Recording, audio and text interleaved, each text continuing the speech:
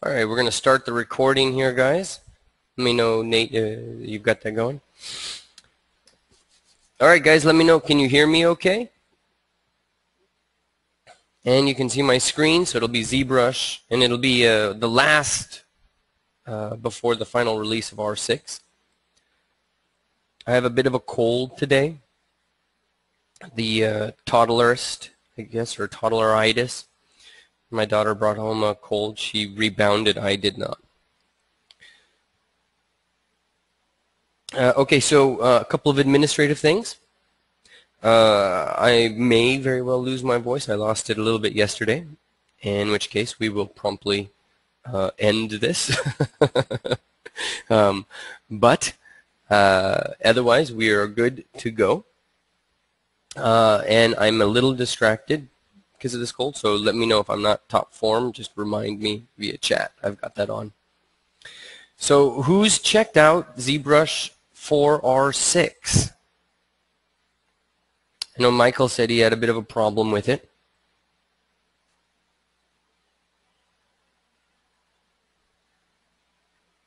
Pretty awesome Z-remesher, right? I was holding my tongue back last week in our class because I couldn't say anything.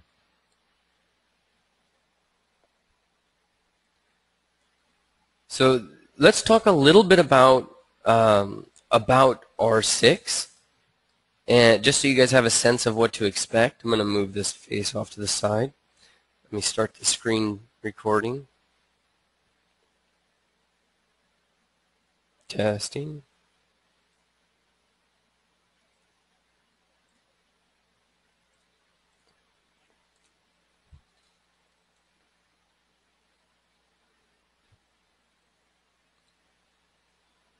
Okay, so let's make sure we understand what this feature release is really all about.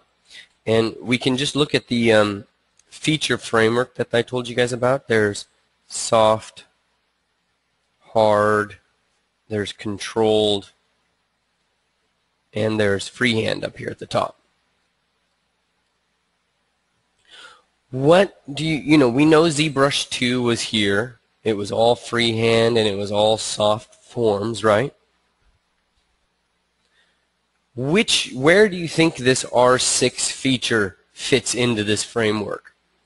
Does it fit down in the controlled, like we're getting a little bit more controlled with soft, a little bit more controlled with hard, or a little bit more controlled, or I should say freehand, with the hard surfaces?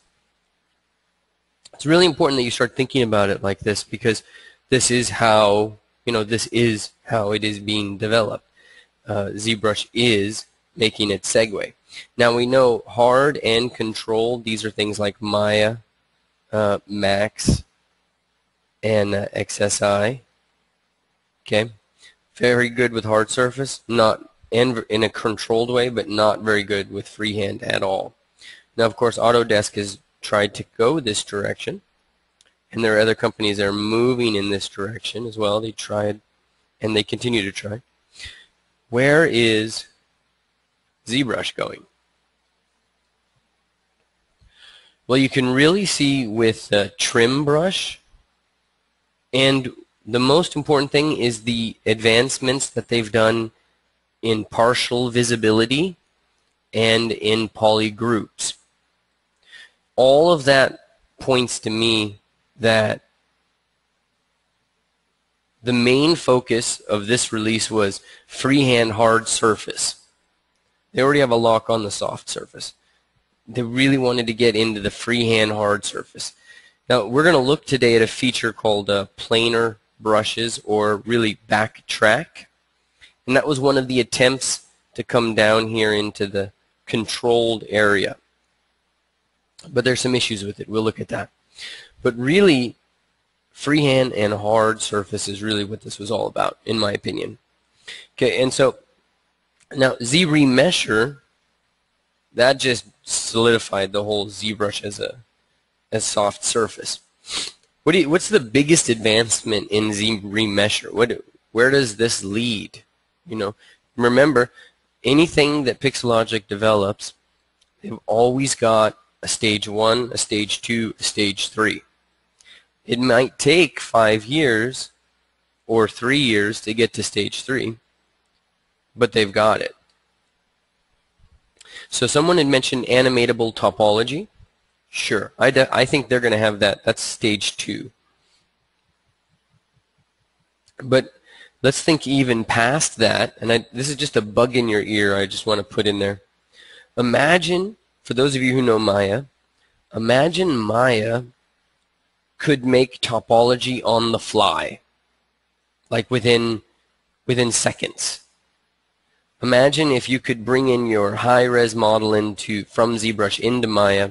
Maya would use it as a reference model, and then based on what you were doing, rigging or animating, it would, on the fly, as in create just for that computation and then throw away, it would create topology on the fly so that you never had to think about topology. That's, in my opinion, where this is going. The general idea is that topology is a computer restraint, and the computer and software programmers and us artists will solve that problem. It's not unsolvable. But remember, how many of us, let's say if you were around 5 years ago, how many of you could ever have imagined ZRemesher would work in 10 seconds? Literally 10 seconds. For a full model, like a complete model. Did that seem possible to anybody? I was there and I didn't think it was possible. But it's in like 10 seconds. So if computers continue to increase their processing power, we're talking about this going down to 1 second in the near future. And then you increase the algorithm's efficiency, you're talking about half a second. You're talking about topology on the fly pretty soon. Okay, the other thing that's really important, and let's just come in here, is what they've done to Control Shift.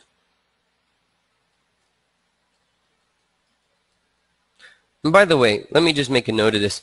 Notice how my drawing has this polygon shape. We're going to talk about this when we talk about brushes, because all brushes have this issue where if you move really fast, you start to see these bits. But anyways, that's for a little bit later today. So Control Shift is where they spent a lot of time, and that's in the hard surface side of things. So if you press Control Shift and you open this up, you're going to see a lot more. Not just slice, not just the clip, but you're also going to see crease, and you're also going to see trim. Now if we open up stroke, you're also going to see some changes in there, and we're going to talk a little bit more about this today, but I'll give you a quick review of it. Let's just press Control Shift, and now we've got these guys: rectangle, circle, curve, lasso. I don't mean those are brand new, excuse me. But your usage of them is going to become a little bit more common. So let's talk. We haven't really looked at what clip does, but let's look at this real quick. So I'm pressing Control Shift on the keyboard. I'm going to clip curve, and I'm just going to draw a line across. And that line basically cuts this model right there at the top, right? But what it's doing is it's taking all of these polygons and it's just flattening them. So they're still there, and you can see it. They're all still there, and they get really tight at the borders, at the edges, when the form was a little slower in its transition. But let's do the exact same thing now with this brush called, let's do trim curve. Okay, it's telling me it can't do it with subdivision levels. Fair enough. So now what it's doing is replacing the topology completely and closing this hole. So it literally is like a knife. It lops it off and closes this with basically the same geometry or the same algorithm inside of this modify topology close holes. Now this is really, there's a lot of importance here actually to the way, how do I say it? The topology that's created here is part of why ZRemesher is so important. If Pixologic was able to find a way for you to create fantastic topology and do it quickly and efficiently, then they could do whatever they wanted during the sculpting phase. So Clip Curve kept your topology, so to speak. And it didn't cause, it wasn't terribly strange. Everything was still there. Topology was fine. We could use morph targets and layers. But you're seeing them move away from, say, well, it takes a little while actually for the technology to update for subdivision levels. I'm sure trim in the future will respect subdivision levels. But anyways, the point is they're freeing themselves up by developing things like ZRemesher to augment their ability to just cut things up and do crazy, crazy things. Like let's come in here to trim curve with BPR radius.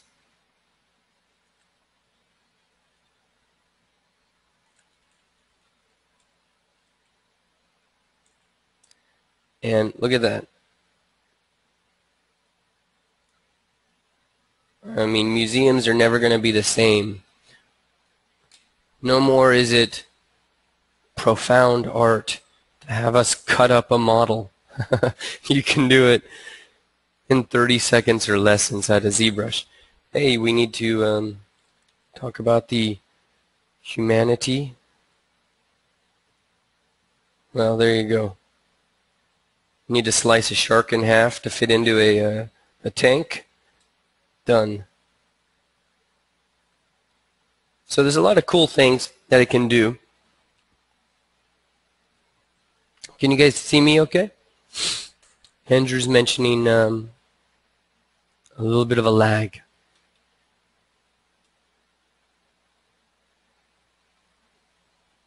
Okay.